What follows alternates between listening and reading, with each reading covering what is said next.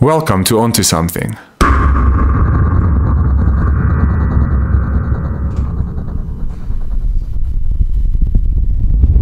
So in this episode of Onto Something, we speak to Karla Pretorius. She is the captain of the South African netball team. And what really stood out for me from this conversation is her absolute focus on hard work over talent. It's been said many times that hard work beats talent if talent doesn't work hard.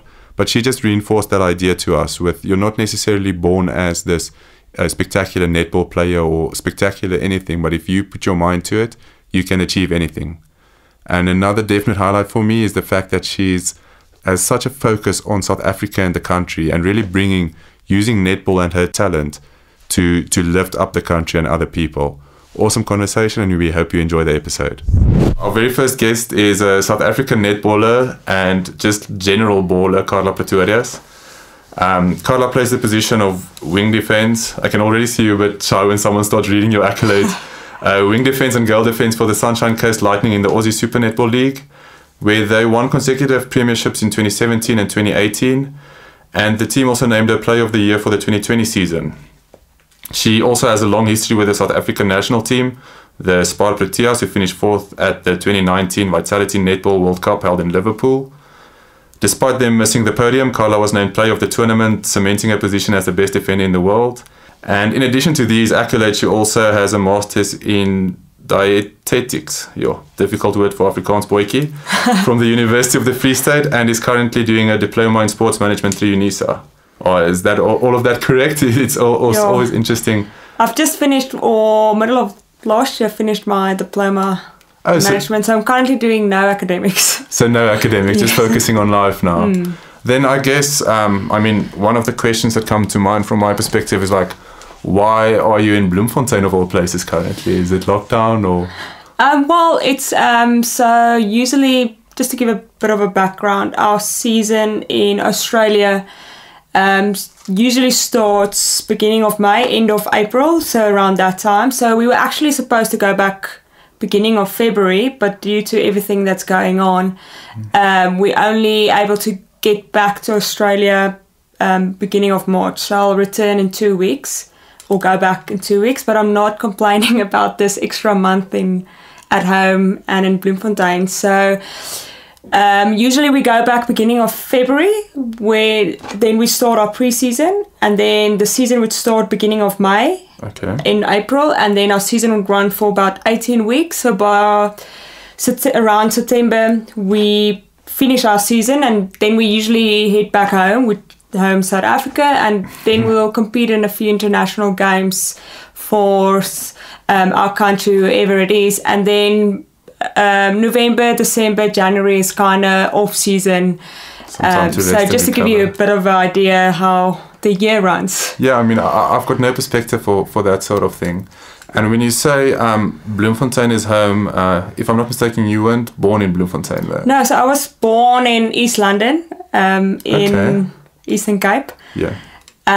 So I've just lived there for about 2 years, and then basically grew up in Pretoria, where I went to school and preschool or primary school, high school, and then I came to Bloemfontein when I started my studies. Why Bloemfontein? Sorry, I have to ask, why Bloemfontein of all places? It feels unlikely. We always had a soft spot for Bloemfontein. So my dad grew up here, so he was very well known, knew Bloemfontein very well, and when we were younger, they would always come and drop us here with my grandparents for 2 weeks, and then we'll stay here. And we just fell in love with Bloemfontein. So by the time we had to decide where we want to go and study, a part of it was we knew the place, and it was a place we felt very comfortable and happy to live in, but also the netball opportunities here was quite good by the time I was first year. So what a great place to be. If I ever had to do it again, I'll do it exactly the same. That was one of the best decisions I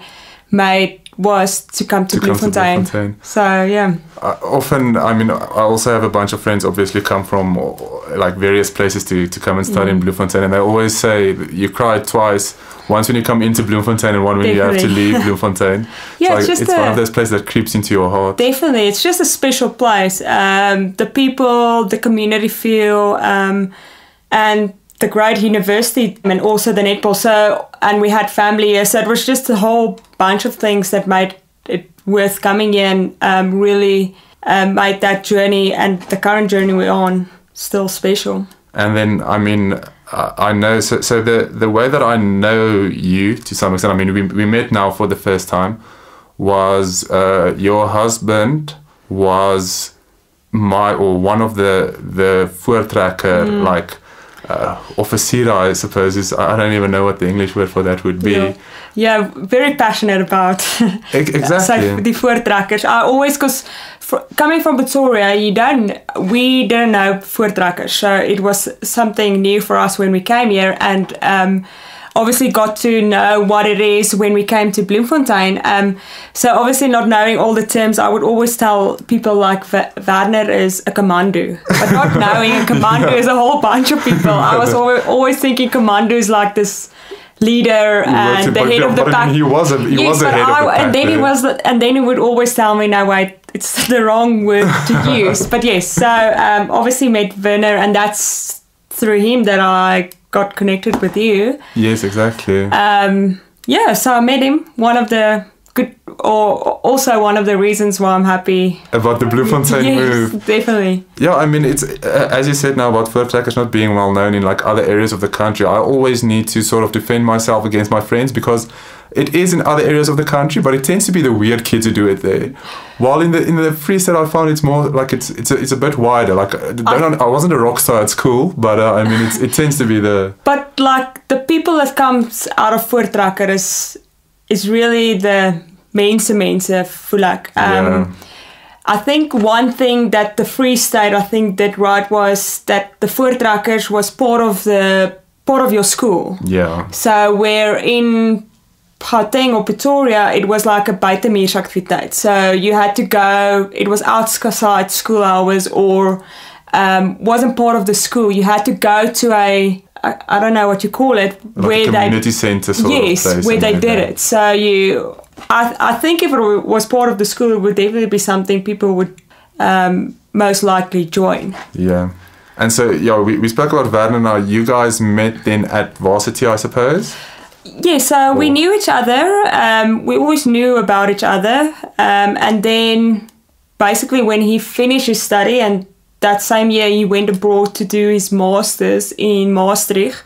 But that same year we kind of met or really connected. Yeah. So I was still studying and he was then on his way overseas. That's a tough one, eh?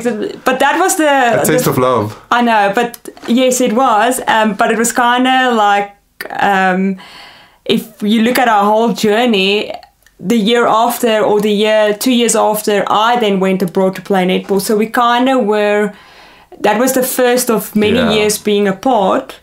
But I feel like we stood the got test. through it. Yes, the test. So just an interesting fact, by the time we got married in 2017, the 5 years we were together, we were half of it away from each other. Yes. That is insane, yeah. It's also interesting to me because, again, I don't even know him that well. We did some voortrekkers together, but I find it cool that someone who obviously has such a big passion for like South Africa and the country, it feels like a difficult one to navigate between him sort of not being forced to go overseas, but obviously pursuing his dreams and then also supporting you in your dreams. Like, because I always just see you guys when you're in South Africa, you always go like going to these small towns and things. So obviously a lot of love for the country. Definitely. How did it feel like leaving the country that first time, and does it feel different when you leave it now? It was definitely tough, but I think we always had this thing in our mind that it's not forever, like it's going to be for a year or so.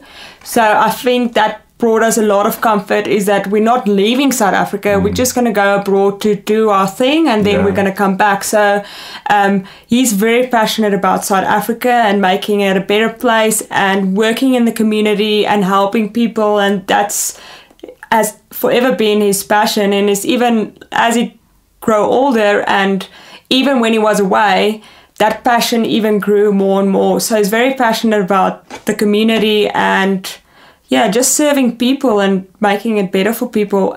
So yeah, he always says he's part of the ground, so he's deel van die grond. So there was definitely times where it was very tough for him being abroad. It was tougher for him than it was for me, and I was trying to make sense out of it, but it was because he's so part of this country and so passionate about South Africa that I kind of that brought a bit more perspective for me, or understanding for why he feels the way he does. But yeah, so we're back now, and he's very happy in his own habitat. Enjoying it over here in the time, yes. yeah. Is his family from Bloemfontein or? Yeah, so he grew up here. His family, most of his family is in Bloemfontein, so there's a lot of Pretorius. I know that, like, especially in the Free State, when you go to these smaller towns, you'd find like one family dominates the entire town. Like if you go to Vicksburg area, all of them, I think they're actually Pretorius in Vicksburg. Well, Pretorius like, everywhere, yeah. You can't keep you guys down. It seems. Yeah, so he's also very like into history and knows a lot about history. So that's one of the reasons why so any free time we have, we go and visit small towns. Just the beauty of that small town, the stories it tells, and the things you discover when you're there, the people you meet. So that's one. When people ask us what is our hobbies or what do we do in our free time, that's the first thing we say is take the car and go to any small town, because there's always great stories and things you can learn there and great people you meet. No, it's really cool when you can dig into your heritage in such a way that, as you say now, like he's a proud South African, but he's also proudly Afrikaans, and he likes digging into that heritage and like reconnecting with that. Yes, he's a proud Afrikaner and not like Suid-Afrikaner. Like it's not just for the African culture or this Afrikaner culture, but also any culture. Like he's very passionate about being diverse, finding a way to work together, and enriching not just one culture, but the beauty. And being away from South Africa, the beauty of our country is the fact that we are so diverse. That's the one thing we really missed when we were in South Africa, was the diversity, different people, different cultures, different languages. That's the thing we missed the most about South Africa. But yes, that's one of the things that he really is passionate about, making it better for everyone. Yeah, I mean, I went overseas for a little bit, obviously not as long as you guys go over. But when I got back, I was entering like a security complex somewhere. And the security guard, we were there for a housewarming. And obviously you go in and you're like, do you know where this place is? And I mean, when there's 20 cars going into this, asking for the same address, they know there's a little like something going on there. And the way that he just like sort of jokes and guys with you and like, are you guys going to puza hard and what?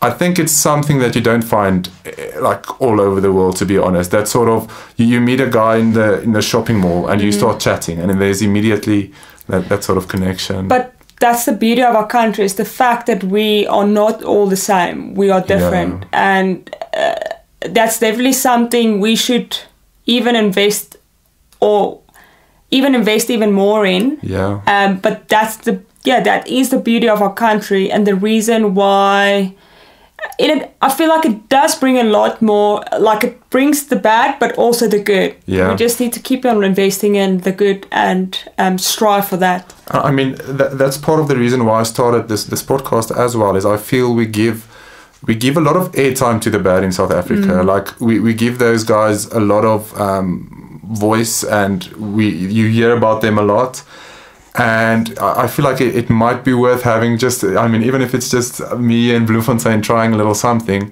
to get the good out there as well, to show other South Africans as well as the rest of the world, like this is an awesome country. I mean, definitely.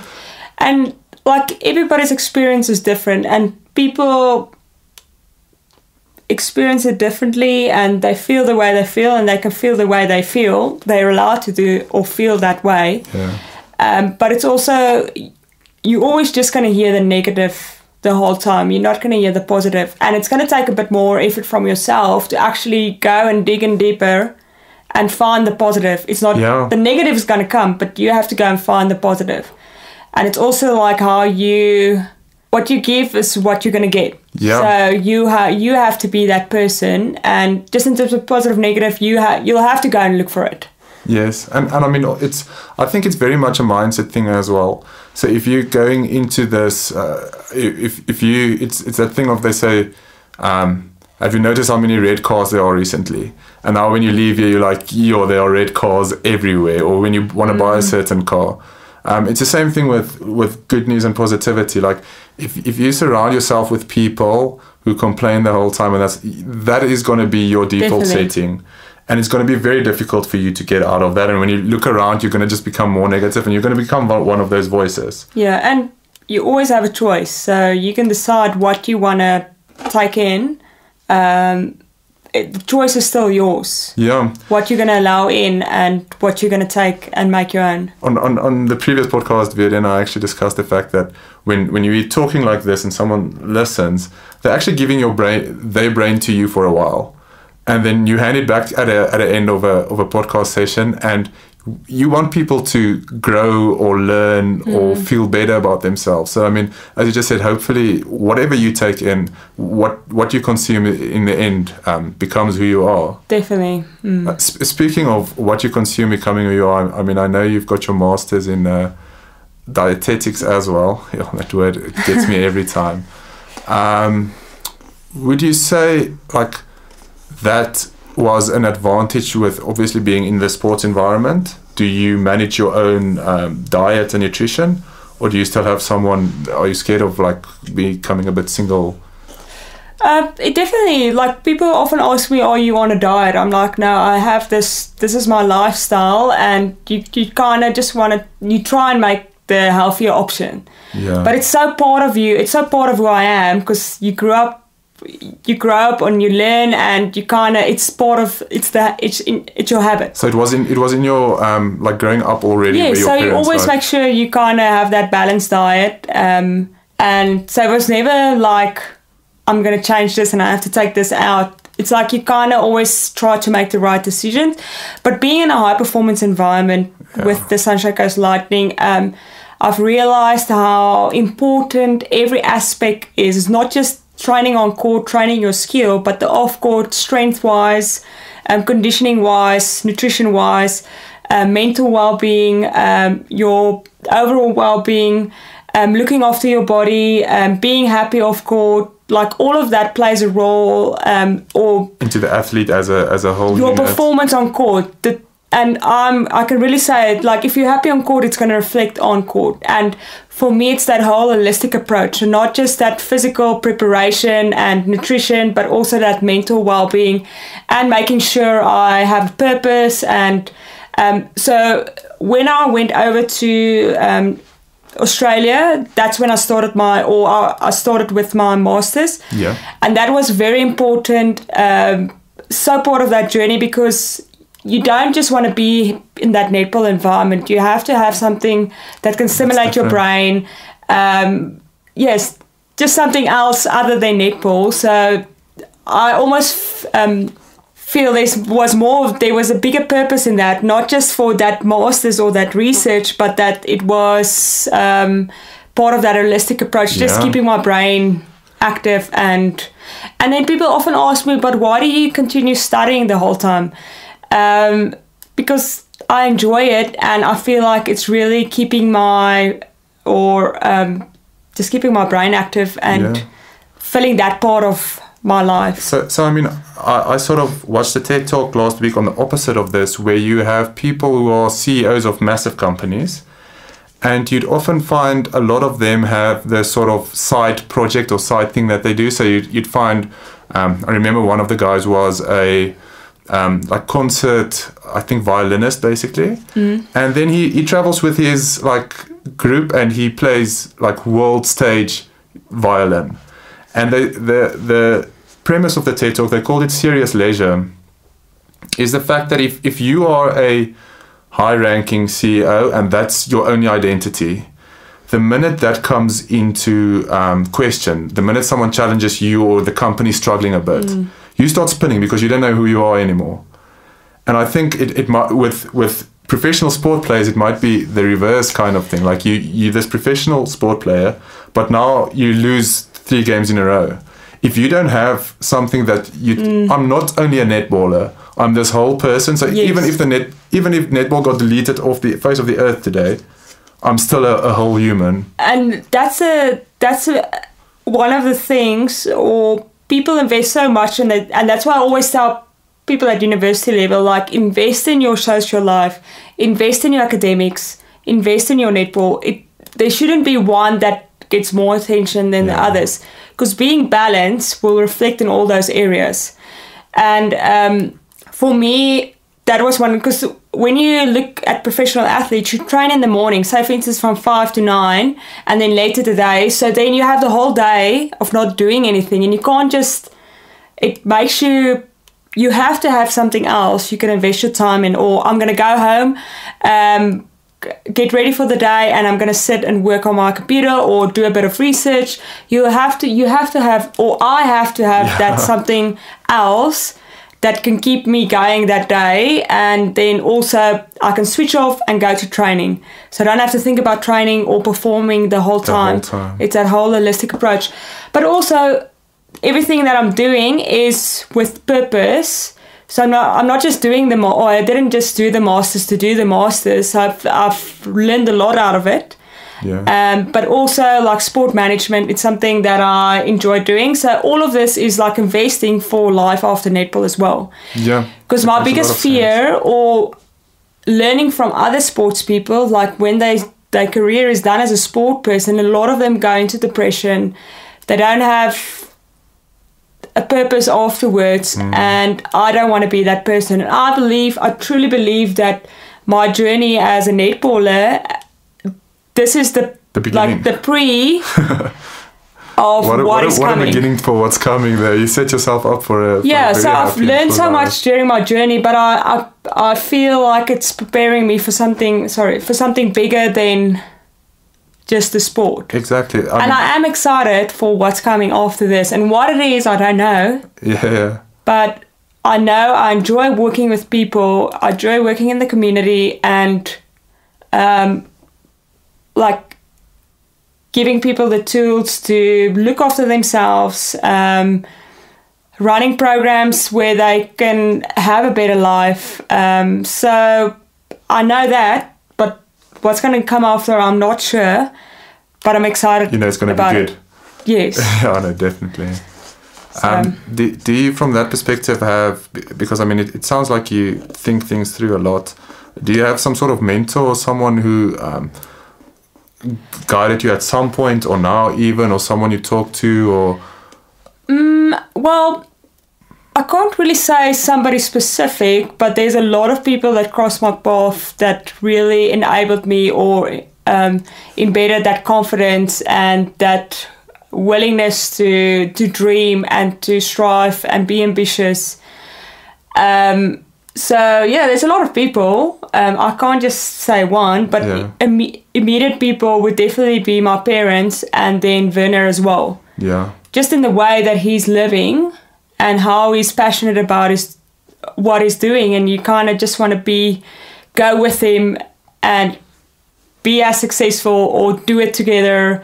So it's like he's taking the lead, and you just want to follow. Yeah, I mean, I believe people who live their passion to such a degree, they're basically, you know, when you're in a pool and you like run around in the pool and you make that whole little little wave pool thingy.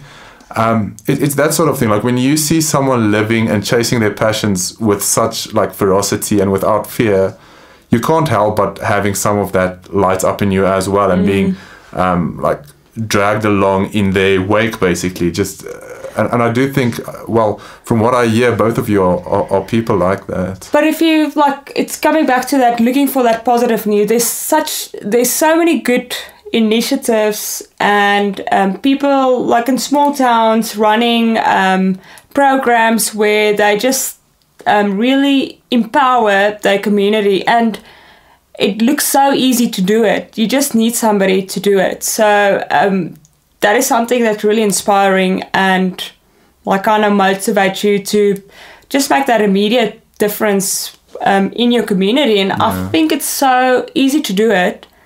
You just need to do it. You just need to stick your hand up and start doing it. Exactly, yes. Yeah. And do you think that sort of, for netball specifically now, do you think that sort of community-driven approach drives a bright future for Netball South Africa? Do you think it's driven enough, or do you think more can be done? No, definitely. More can definitely be done. There's a lot of, and I don't know what the exact... like wasted potential. Yes, but there's not a lot of... They're not giving up... People are not given opportunities to actually play. And through the sport, you have so much power to empower people. To make a difference in their life within the community, but there's not programs being run to enable, and it's something simple. You train once a week, or you play it. You start a league in Bloemfontein, and people get the opportunity to play. It's as simple as that. It's just getting it up and running. Getting it up and running. So I feel like through the sport, there's a lot of opportunity to empower, especially young girls. Yeah. And that's definitely netball as the vehicle can give that opportunity to empower, especially young girls here. Yeah. And I mean, if you were obviously at some point a young girl yourself, and then you had these dreams probably of playing for the Proteas one day. Was it always, because I know oftentimes sports people, they're athletic, right? And so you sort of you playing netball, but you also have a finger in a few different pies. Like you not sure whether you want to do the netball or some athletics or something on the side. Was it always netball for you, or was there some other? Well, my mom and dad always encouraged us to do as many sport as we can. So we did everything. We played tennis, athletics, softball, we played cricket. Yeah, all over we played the place. netball, we played golf. So we did everything, and they gave us that opportunity. So they would drive us around to go for extra lessons or go to tennis lessons. So, but then eventually towards the end, netball was kind of the one that stood out. And I think it's because of the whole team sport environment and working as a team. And it was just something I really enjoyed doing, and I was willing to work even harder for. But from a young age, I always imagined going overseas and going to play abroad. I'm going to play it. So it sounds like a cliche, but I had that dream. Yeah. And I feel like it created that world to really work hard. And the opportunities came along, so I'm really grateful for that. I always say that there's really no replacement for hard work, and I feel like the combination of good skill and hard work really came together for me, and the opportunity came along, and I went overseas. And even in that time when me and Werner just got in together and that opportunity came along, he was like, well, it's always been your dream, you have to go. Yeah. Where a lot of girls would then decide maybe it's not for me. But the fact that he always supported me and allowed me to do what I wanting to do. But it's all also within yourself to put down your foot and say, well, this has always been my dream, and be true to yourself and follow it. And it's going to work out exactly the way it should. Or I think it worked out the way it should. It's busy working out exactly the way it should. And I mean, as you say now, it's very important, like someone like him who allows you to chase those dreams. Because again, like as you said now, it's very easy to like, no, I rather wanna like stick to this closed living or this sort of small dreams rather. And I think someone like that really enables you to like, those dreams aren't like as impossible as you thought. Like you can easily do that and so much more. And definitely a lot of my success is because I had the support of him.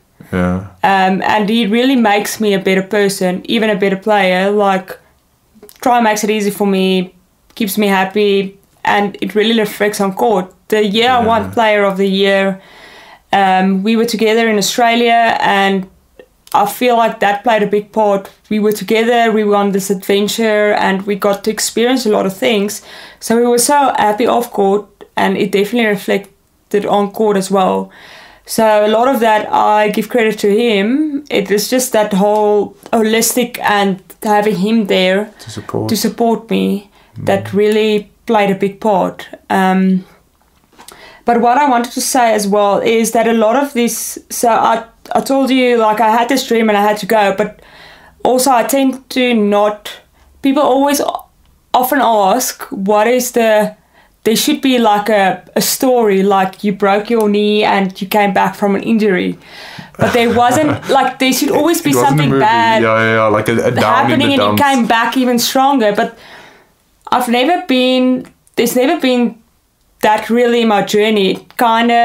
It didn't always go smooth sailing, but the thing that I had to do is make a lot of sacrifices. But I choose to talk about the good, everything worked out the way it should, because all of that is so part of the journey. And people that would say, well, you're not going to make it, and then obviously all the things you have to leave behind, but also in terms of like being a dietitian, but you're losing out on that actual working in the field. So you sacrifice a lot of things to do what you can, or do what you do. But what I'm trying to say is that if it's worth it, it's not always going to be an easy decision to make. But you'll have to make the sacrifices to eventually live your dream. I think they always say you can overcome anyhow if you have the correct why. So if you've got the correct motivation for why you're doing something, it makes it a bit easier. Like when you're down in the dumps a bit and you need to go for a run now, it makes it run a bit easier, or it makes every step that you take along the journey a bit easier. And that I see as part of the journey. If it wasn't for that, then I wouldn't have been where I am today. So it makes you stronger. It's part of the journey, and it's part of the good journey. But was there ever along this journey a time? I mean, you said now there's no dramatic like big events that happened, but surely there were times where motivation, or you feel a bit uncertain, like, will this actually work out? Or did you never have those sort of doubts? Well, no, just as I said, like the sacrifices of not being together, living on different continents, being away from family, friends, missing out on big events like weddings, family events. So that was and then it's not just one or two, it's like constant things. So you're missing out on that relationships, and then just being away from Werner. It wasn't always easy. Like, we were apart, we made it work, but there was definitely difficult times and getting through it. But luckily we found a way. And maybe it's because we knew there's what the bigger picture is, and that it's something you've worked for your whole life.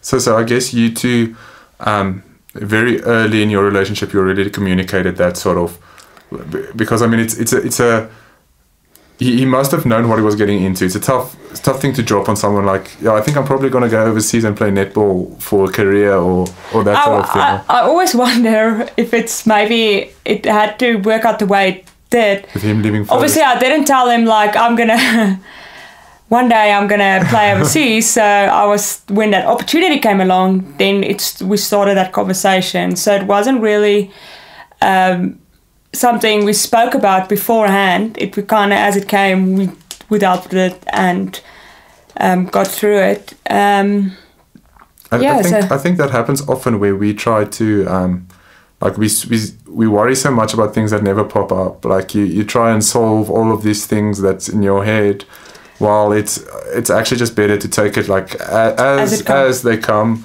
Solve one issue as it pops up. Like live your day, and however tough it may be today, then tomorrow you do it again and again and again. Well, I believe that everything happens for a reason, and your journey is your journey. So whether it's a good thing coming or a bad thing, it's part of the journey. You'll just have to get through it. And you're going to learn from it, and it's going to make you better. and possibly for a reason for whatever is after. Yeah, preparing you for what's to come. And then I think even if, like, it's very easy.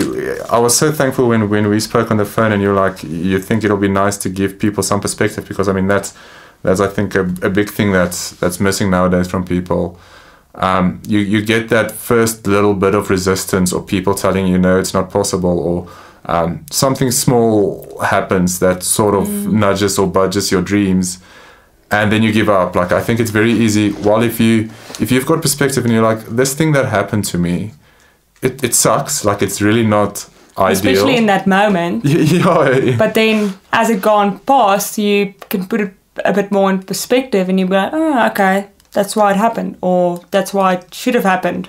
Yeah, I think that's why I want to talk to so many different people, because then you get all of these sort of stories, and then someone who's currently within that moment, who might be thinking, like someone chasing their dreams now as a young netballster, and everyone might not be in a corner. Well, everyone's never in your corner, but she might be hearing a lot of negative voices, and I think it can really help a lot if someone listens to someone like you. I mean, just me interacting with you now, I can tell like you're genuinely someone who believes in what you're doing and whatever you chase.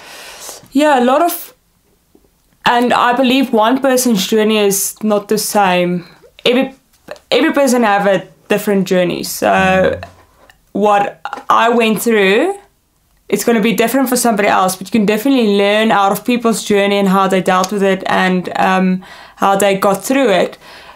So like today, somebody asked me about, like, she's at university and she's really struggling with juggling netball and her studies, and how should she do it. And the thing is, I can't tell. It's not gonna. I got through it, so it's definitely something, and I think that's the reason why she asked me, is because she knew what I went through, or what during studies. So like studying dietetics and playing netball, going on tours and missing out on tests, and then had to do it mondelings, and then missing, and then had to do catch up. But I got through it, and it once again requires a bit of sacrifices, like maybe when your mate asks you, like, let's go for a drink, or you'll have to say no because I have to spend that hour investing in my studies. So it's that fine line of realizing what is important for you, where you want to invest your time at that stage to make it work. But I feel like you don't have to sacrifice, you don't have to give up everything, one or the other. It's good to have both. It's just finding a way to balance all of that. But what I want to say is that it's not going to be the same for one person and a different person. But okay, I think I went off the topic a bit, but there's no topic, so we can go wherever you want. The thing, or what I actually wanted to say was, a lot of people ask me, and it's probably a sensitive topic within our sport, is that whole quota stelsel. And a lot of young girls come and ask me, but I know why somebody else is taking my spot while I knew I should have gotten that spot. But I would always tell them, well, find a way. If you're only going to be, if there's only 4 of you in that team, then you be the best of that 4. Don't let that demotivate you. You then be the best of that 4.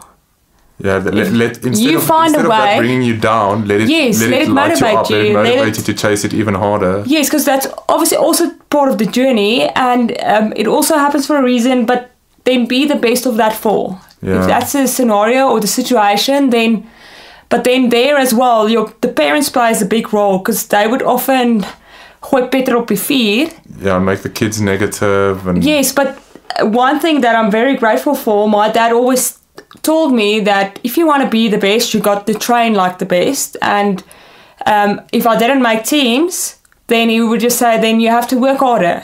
If you want to be the best, you have to work harder. You'll have to show them. And that was always his advice to me. And I feel like that brought me very far. Yeah. And it's kind of thing that I'm always telling people, is that if there's only spot for 4, you be the best of that 4. Yeah. It's as simple as that. No, I also think, I mean, it sounds like your dad did a good job, but I think that's a tough balancing act as well. When you're with your kids in sport and they're young, now they excel at something. So I mean, obviously you were very, very good, but now you get kids they're good, but they're like school good, you know, like they're the best tennis player in their school. And I think sometimes then the parents sort of lose focus of what the idea of the sport is. I mean, you do want someone to reach their max capacity, but I also think it's a fine line to make sure that you don't like push them just over the edge, and then they lose. I mean, the only reason why you could have come as far as you did was because of your passion for netball, and that could have easily been smothered if it's. Enjoy doing it. Anything you do, if you enjoy doing it, you're gonna invest time in it. You're gonna work hard. You would want to make a success out of it, and success meaning not necessarily being successful, but enjoying. Yeah. And it's worth getting up in the morning and going to work, or do it every day. But just to add on, like when I was at school, I never made the provincial team, so I was never. Oh really? So I was kind of floating. Yeah, so I was there. I always knew I was good, but I enjoyed what I'm doing, and once again just kept on working hard. Never made the teams, and in that stage, that's when my dad would say, well, you just have to wys hulle waar David die wortels grawe, was always his saying. But then just work hard, and so that they have to pick you or have to put you in the team. So where he could have gone other way and say, oh, the system this, the system that, and it's the end of this, and and there was probably times where they were also a bit negative, but then they would come back and just say, well, we'll just have to be better. Take a new approach to this, or try this, definitely. And try that. So have you ever, from that whole holistic approach, have you ever played against a player where you can kind of, I don't know whether this is possible but where you can kind of tell this person is physically like superior to me, but you just decide I'm going to keep like hounding them, and then you realize mentally you can not break them down, but like tire them out, like mentally you're stronger than them, so no matter if they can jump higher than you can, you're going to jump more than they can, that sort of thing. I think the biggest thing, and that's the beauty of the Suncorp Super Netball, that's the league in Australia, is that you get the opportunity to train with the best, but also play against the best. So everywhere, I feel like in South Africa, it's very one-dimensional. So you'll play this, so your opponent would always be this one kind of style. Where in Australia, every game you play is a different style. So you kind of have to prepare and adapt, because every goal attack, which is the position I usually play against, they're all different, so you'll have to do the work beforehand. But for me, it's always been focusing on my strength. What is my bread and butter? What is the things that makes me good? And knowing that if I do the hard work during the week, like train hard, going with a purpose into training, doing my strength, nutrition, but also analysing my opponent, plays a big role, knowing how they play their style. If I did all of that during the week, there's nothing I could do that is in my control. What happens in the game is out of my control. But the fact that I know I did the preparation kind of, makes me, gives me the opportunity just to play. Because I knew I did all the work I can, and I'm prepared mentally, physically, and I can just go out and play. But it's always, for me, it's always been, and I acknowledge the players I play against that's really putting me under pressure and making my work hard. But it's always motivating me to kind of work a bit harder, and this time around, let's see if I can stop her. But the main thing for me is focusing on my game, my strength, what I'm good at, my bread and butter, my go-to stuff. And I know if I execute that, it will definitely bring the results. You've done it enough times to know that it's a proven recipe. Yes, so you control what you can control. What happens in the game is, but it's also that, like, and that's one thing you learn during a game. Like, you can be quiet for 3 quarters, and then it's doing that work, and then that last quarter, you get the intercepts or the turnovers, the gains. So it's kind of, there was one year where they all knew the last quarter is when I'm going to come through, but it's doing that hard work and tiring them out, and then the balls or the intercepts or the turnovers gains is going to come that last quarter. So it's just trusting in your ability, trusting in my ability and what I'm good at, and know that I've done the work, so I can just go out and keep doing it over and over again. That's always something I find funny about people, is like, you know, those like last second goals. It's as if people value those more than the goals that were scored during the first 10 minutes of, like, you know, there's definitely, it's like people want to start hustling in that last 10 minutes while they forget, like, had I just maintained this throughout in the first, like as you said now, the first 3 quarters or whatever, if I just did my part then, I wouldn't have been under the pressure that I am now necessarily. But that's the beauty of our game. It's like so unpredictable, and it can change. You can be 10, 20 goals in front and it can change in 1 quarter. So it's like you have to go from beginning to end. So describing that, do you think there's some sort of do you think it's just like a positivity thing, like a team builds up momentum and then they realize, or do you think it's just like they realize there's holes over here, or it's one team being fitter than another, all of that coming together? It's just trusting your process and the things, your game plan, and it's executing that, doing the process, and it's all going to come together and hopefully bring the results. But that's one thing about the Australian League as well, and that's one reason why we did so well as a Sport Protea team during the World Cup, is we all play, so a lot of South Africa go abroad to play in England League, New Zealand and Australia League. So we gain a lot of experience, and you train with the best, or you play against the best, you train with the best, and you get that experience, so you know how to deal with those different situations. And the reason why we did so well is that we all had that experience, so we knew how it feels to play against the top teams in the world. And you come up against these goal attack week in, week out, so you know their style, you're confident in your ability and coming up against them, where previous years we've never played Australia and New Zealand, so when we come up against, they're already like these superhumans. But the fact that we over the years started playing them more, competing against them, we gained that experience and know how it feels, and in tough situations. But like with the Sanko Super League, every game is close, so it's always it's not like, oh, this weekend it's going to be easy game. It's like you have to be on top of your game every week, and that's the reason why it's the top league in the world and all the top players plays there, but also the reason why us as a South African possibly are doing so well is the fact that we play in these different leagues. So we're 4 players playing in the Australian League.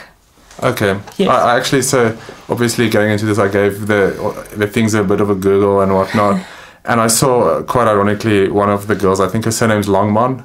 Langman. Langman. I was like, well, she was born to play netball. Like that's a clear sign. Like you were made so she's like netball. The GOAT, so greatest of all time. Oh, is it? She's very good. So she's from New Zealand. Yeah. So you get New Zealand players playing in the Australian League, England, Jamaica, South Africa. So the top players go to Australia to play in that league. So Langman, she retired now. She was our captain at Sunshine Coast Lightning, and she was the captain of the Ferns, and they also won the World Cup. But she's pretty good. very, very good at the game. I just thought, I was like, no, it's one of those cases where someone they always show examples of people with having surnames that's like appropriate for the jobs that they should be doing. I'm like, but the ironic is she's not very tall. Oh, is it? She's not very even tall. Very tall at all. Yes. That is quite ironic. Tell me, going into a game, you spoke about the effort that you put on off field or before you get on court. Do you have any like go-to routine, like something a bit odd, like some, like not necessarily something superstitious, but just like something you do to get yourself in the right state of mind for? Well, just before we go into court, I quickly have to run to the loo. So that's I have to go.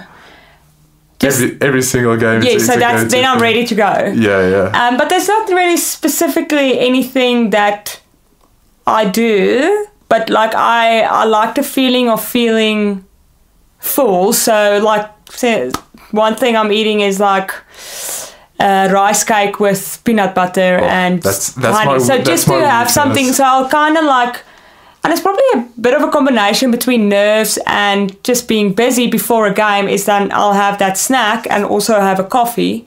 But it's just that fine line of not overdoing it because you don't want to feel uncomfortable. Yeah, way down. By now, like over the years, you've kind of worked out what works for you. So it's just kind of having something to eat, to drink, while everybody's getting ready in the change room, strapping, doing their prehab, and then, yes. Yeah, so just nothing figuring specific. out what works for you on your own. Do you think that's a good approach to like dieting in general? Do you think every person needs to figure out what works for them, or do you think there are some truths that hold across the board, and then you need to tweak it for you, or what would your... Yeah, so everybody... So some people don't want to eat 2 hours, like they want to eat 3 hours before and not eat again, where I'll have a main meal 3 hours before and then just have a bit of a snack before a game, where some people don't have anything at all because they don't want to have that feeling. Or so every individual is different. So the main approach is like figuring out what works for you. So that's why we'll do it before trainings or training matches. So then the dietitian would work out, okay, let's try this. Oh, this didn't work during training or didn't work during the training match. So we try and work it out before a competition or before the league starts. So you kind of have your routine of what your nutritional needs is and what you need to do before a game. So we have a great dietitian working with us, and then you do all of that, you train that basically, and then figure out. It's part of that work that you talk about, the off-court work.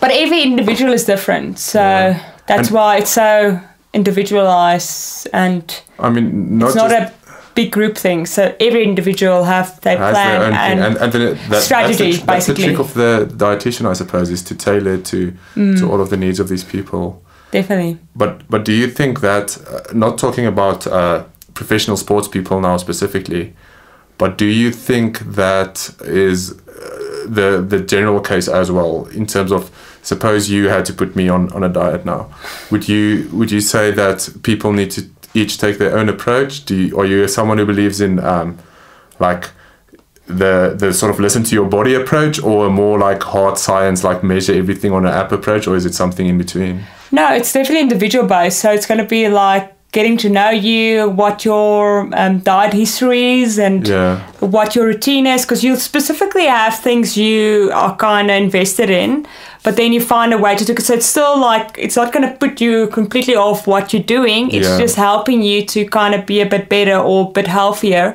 So it's investigating that and see where you're at. Are you meeting your needs? Are you making sure you have a balanced diet? It's very individual based, definitely. So, and you just on the thing was like body versus like tracking everything and noting everything down.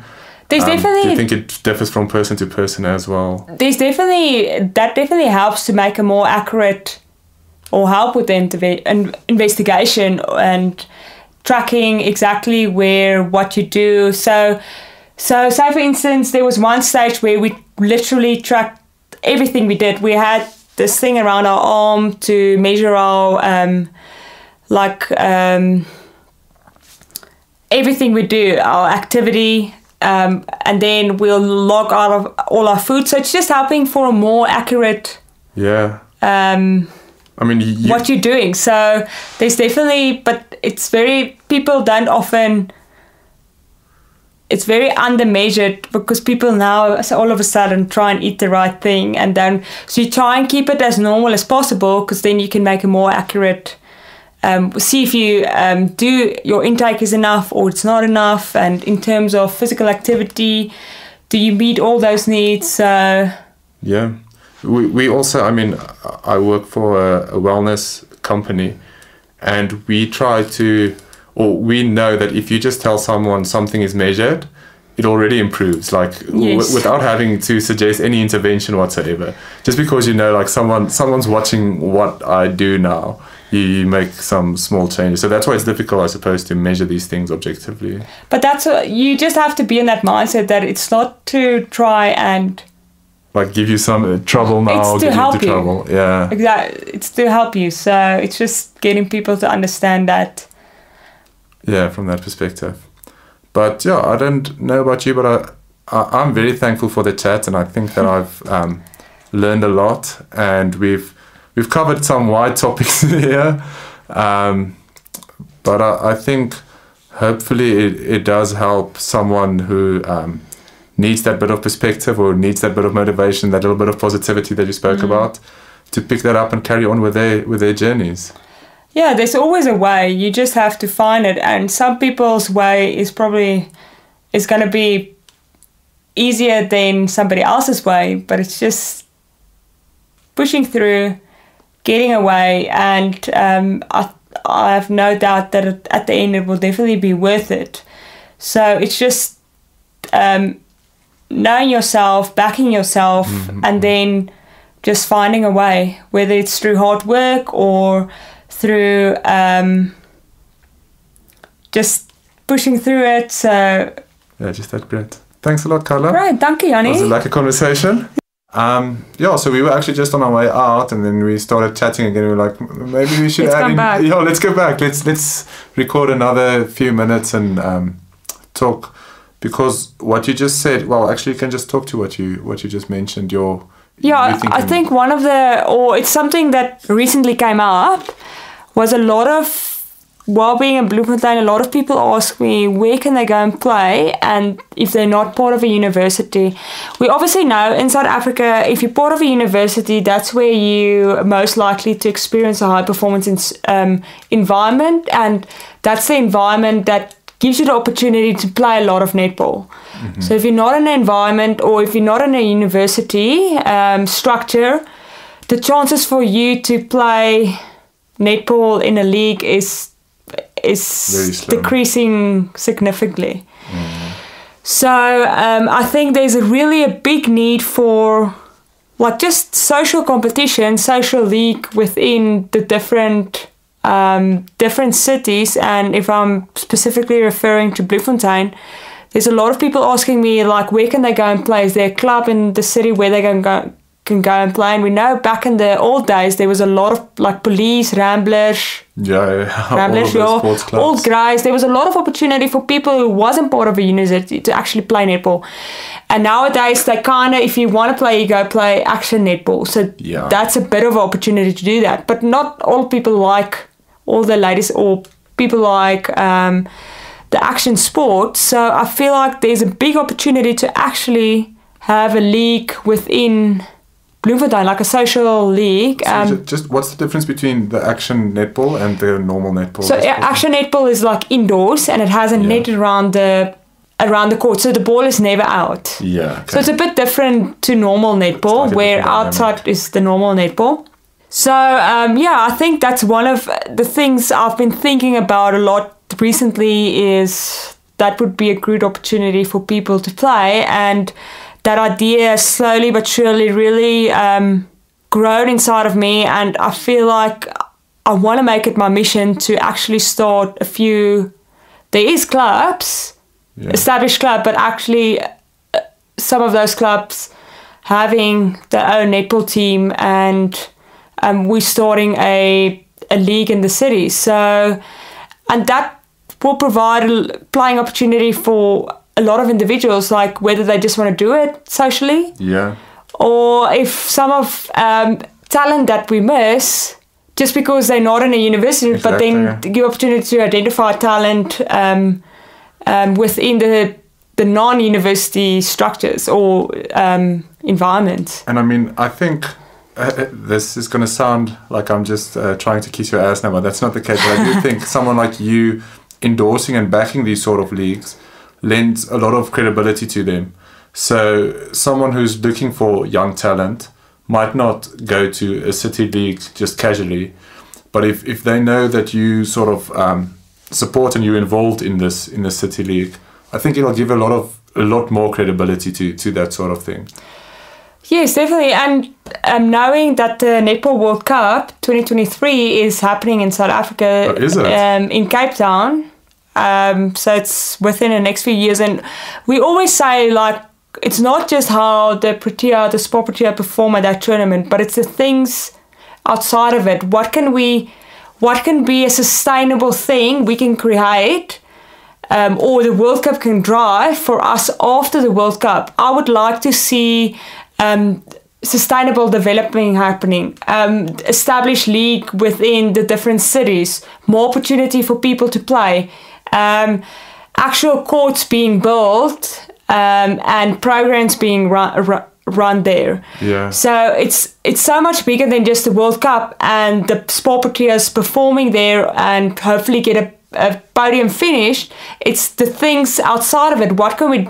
I feel like that's very like a short-term goal, but we need something that's sustainable afterwards. Yeah, so currently you burn bright every World Cup, you peak and you like for that period you work hard, but there's nothing that carries you through. In terms of development, we can do a lot more. Playing opportunity, we can do a lot more. So I like to see those things being established in the build-up for World Cup. So when World Cup is finished, and I'm sure we'll host a successful one, with it being in Cape Town and all the different it is in South Africa, that whole cultural experience, I've no doubt that would be something different compared to all the other World Cups we've experienced before. But for me, is that sustainable thing afterwards. Like not just that World Cup programs being ran after that. Yeah, I can imagine if it's something that you're that passionate about, you don't want to see it like just be this bright event and then after that it's like kind of moved back, like forgotten to some extent. Like you wanted to carry through. But I think I didn't even know about it being in South Africa. I mean, that's awesome news, and I think part of that is, I mean, we're supposed to know this. I feel the awareness that should be created, because I mean, I try to stay on top of things and activities to do. If you can tell people, listen, I mean, it's going to be the end of COVID, so people are going to be keen for whatever is going on. So if you tell people, listen, there's Netball World Cup in South Africa, you can have so many people who just like suck 8 there for the gears of it. Yes, and I remember one of my funnest and most memorable games and stadiums I played in was in January 2018 when we had the quad series in Johannesburg. Yeah. So it was at Alice Park. And that stadium was packed and the people were singing and dancing and there was this vuvuzelas being blown and it was on a whole different level, and I know that the World Cup is going to be exactly like that. And that's the thing that stood out for all the other players coming from abroad, is that there's so much chaos and it's so entertaining. They almost stop playing to watch these the people. Crowd. But that's the thing, like overseas they'll pack the stadium, but it will be very like sit and watch and a bit of shouting, but it's in a whole different level in South Africa. So that itself will definitely be magnificent come 2023. But going back to your initial question, is I can go on for days about women in sport. I feel like that it's very unequal, and we train just as hard, we sacrifice even more, but we're not where we're on a good level, but we don't get the recognition or the exposure or the support we deserve. And it's not just a problem in our country, it's worldwide. Like even going to Australia, like realizing how far behind the world is in terms of bringing women and male sport, female and male sport together or on the same level. It's just even in a first world country and it being a professional sport there, they're still so far behind compared to male sport. Yeah. Now there's a lot of reason for it, but it's just simple things that, like media wise. So one thing that was really annoying me when I was in Australia is that when, and I'm not picking on anyone, but when they will always write about rugby players playing in the English league or the French league game against Thunderbirds, which on court there was 4 South Africans on the court, you would read nothing in the newspapers. Notice nothing. So just something simple like that, you'll never read about. And every now and then you read about female sport, but it won't be a consistent thing. And you'll find a lot of stories to write about if you just go and actually write about female sport. I mean, we're competing against, playing in the best league, playing against the best. 4 of the 14 players on court is South African. Yeah, we're all starting lineup, playing against each other, but you read nothing of it. Yeah. So mainly, like even like you not knowing the Netball World Cup is coming on, it's going back to that media exposure, and I feel like media can do a lot more in writing about women in sport, and giving that recognition it deserves. So I just want to give credit to one platform that actually does it, is G Sport, which every week they'll write about women in sport, but we need more platforms or platforms like that to actually write about. It can't just be them all the time, but they're doing a great job. But we need our Netwerk 24 it's like the classic news providers to also actually get on board. write about it. And there's a whole lot of good stories. And I think a lot of people would say, like, no, it's because of, like, they don't want to throw the money into it or whatever. But I mean, that sort of media representation, it's not a lot of money. It's just getting the word out. I mean, I would have loved to hear that the Netball World Cup's in South Africa in 2023. And as you say, that just doesn't happen currently. No, it's not happening. Like, I would love to see the ratio of when male sport versus. Yeah, it would be. Yeah, it's. I've had this conversation as well. Like, how do you fix this? Like, do you think you start at grassroots level, as you said now, like just raising awareness and making people realize like this is what's happening, or do you think it's like you throw more? I think it's Brazil who equalized pay between the male and the female soccer players. What do you think? How do you think you solve this? The thing, like, it's a tough and knowing one. that like male sport is probably have a lot more financial backing, is it's probably more entertaining and they have a lot more sponsors, and that's understandable. But it's like we need sponsors to actually invest in women in sport, because they will be surprised with what we can produce as a female sport. But it's just that getting big companies, and I know, is it Momentum that's backing this? They're not sponsoring the Protea cricket team, but they're sponsoring the female Protea. So it's like we need more sponsorships or companies like that actually backing women in sport. Yeah. But I mean, yeah, they all have their, like, you want that in terms of investment. Yeah. So it's a hard one. It's kind of just, but I feel like we can, in terms of media, like writing stories. Exactly. That's is what the first stop. Yeah. Is the place where you can start. It's not going to cost them, I'm sure it's not going to cost them any money, or it's just writing about it. Yeah. Like getting that exposure, or just writing about women in sport. I can imagine that being very frustrating if you like putting everything out there and you just don't feel like you're being recognized the way that. And if you look at females, a whole lot of the cricket plays in the Australian League, and they do well. Like, we are competing with them, so it's not like we're just filling numbers. We're actually doing well. Yeah. So cricket players go abroad to play there.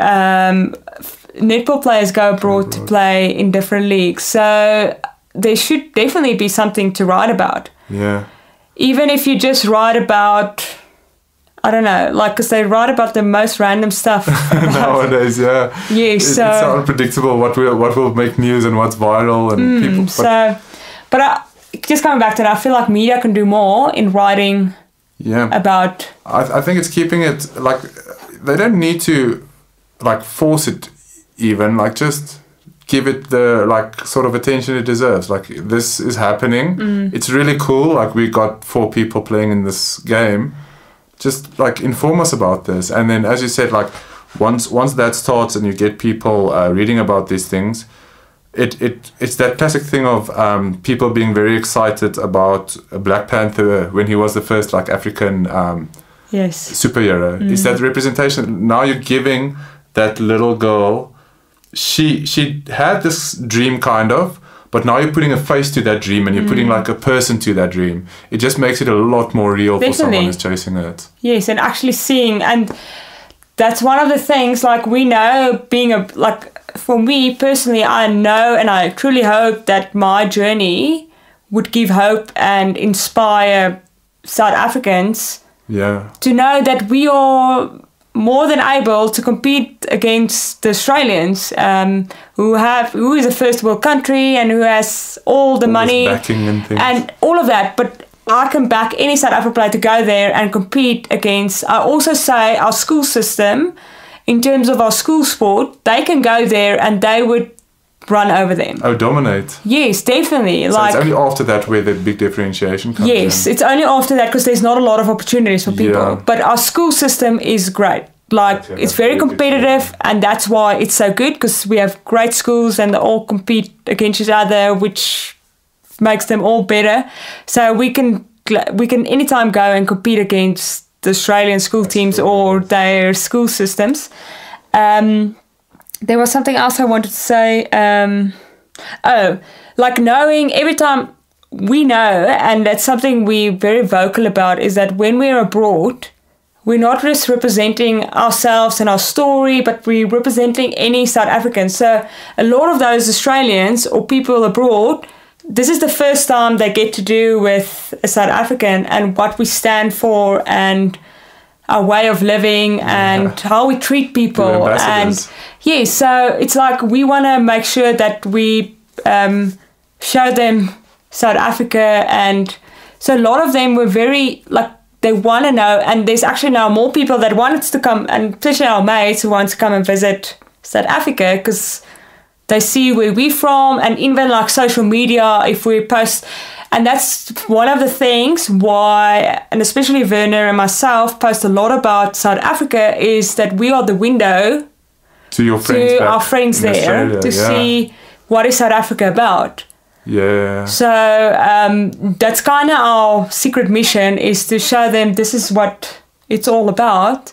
Well, I mean, this is how beautiful our country is, and it's not necessary. And a lot of those photos isn't necessarily that took on the moment. It's been a few weeks back, but it's just like keeping that up, like showing the world or showing our mates in Australia or people following us, this is what South Africa is, and this is what you can do here, and this is how beautiful it is here.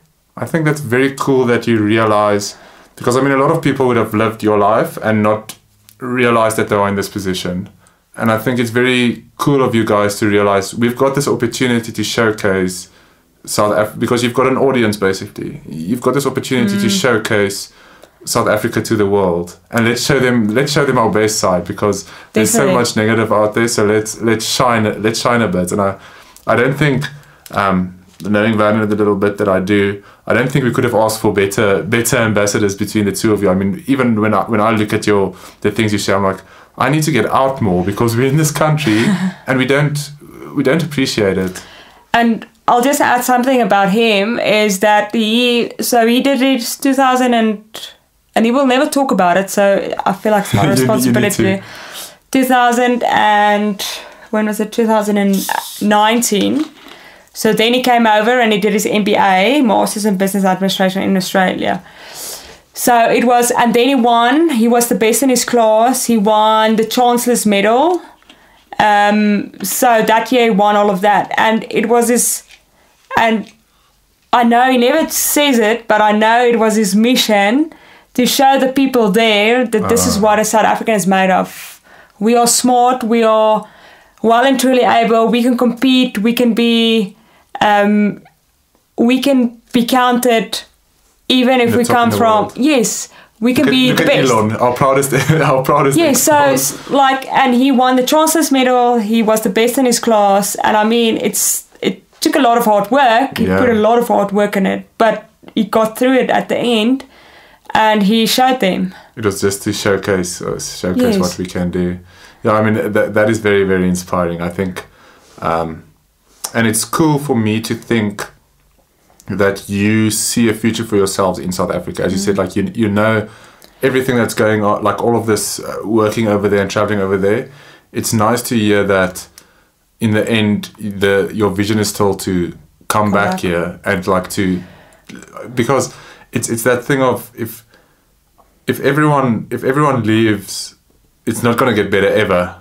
But if we can keep guys like you two to like spend some energy into this place, and there's a lot of people like that. There's a lot of people, and the thing is, you often won't hear about them because it's once again that negative news versus positive. But it's just, this is just our home. This is where we feel, this is waar hier is waar ons tuis voel. Yeah. And you can't explain it. It's just how you feel. You feel comfortable here. You feel at ease. You feel this is where you have to be. And in terms of opportunities and making a difference, it's endless here. Yeah. You can, jy sê so baie geleenthede en jy kan 'n verskil maak. Yeah.